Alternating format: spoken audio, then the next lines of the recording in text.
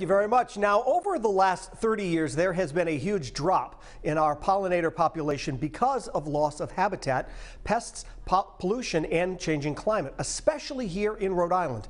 Now, you can help restore these essential habitats for bees, butterflies, and the creatures that pollinate the food we eat right in your own backyard.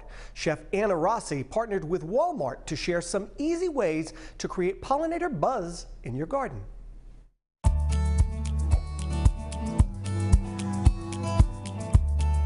As a chef and as a mom, I spend a lot of time shopping and cooking for the hungry people in this house. And believe it or not, it is estimated that 1 in 3 bites of food we take is thanks to animal pollinators. That's why it is more important now than ever to support our friends like the butterflies, the hummingbirds, and the beetles. And we can do that at home by creating a pollinator garden. It's easier than you think. Let me show you. And you don't even need a green thumb. All you have to do is look for this pollinator tag in the Walmart Garden Center. These are the types of flowers that bees, hummingbirds, and butterflies thrive on. There are so many beautiful plants to choose from salvia, snapdragons, and dahlia. Lavender and echinacea are a couple of my favorites also. No matter how large or small your green space is, there is a way to create a pollinator destination.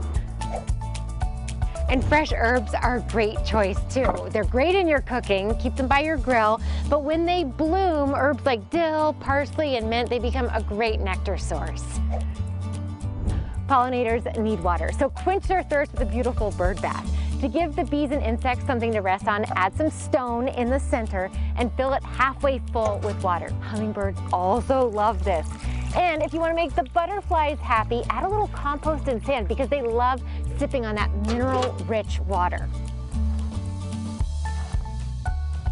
And remember, when you garden with pollinator-friendly plants, you're helping build a greener, more sustainable future with delicious food, beautiful flowers, and everything else that depends on this important member of our animal species.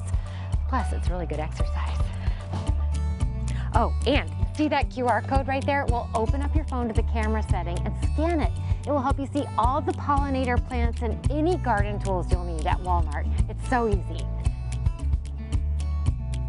Walmart's pollinator plan is a real commitment to change for the better. They want to source 100% of their fresh produce and floral from suppliers that adopt integrated pest management practices by 2025. They want to avoid selling any invasive plant species, and they're encouraging their produce suppliers to phase out certain pesticides and protect, restore, or establish pollinator habitats by 2025 on at least 3% of the land they own or operate. And get the kids involved. Use those worker bees. Just remind them who the queen bee is.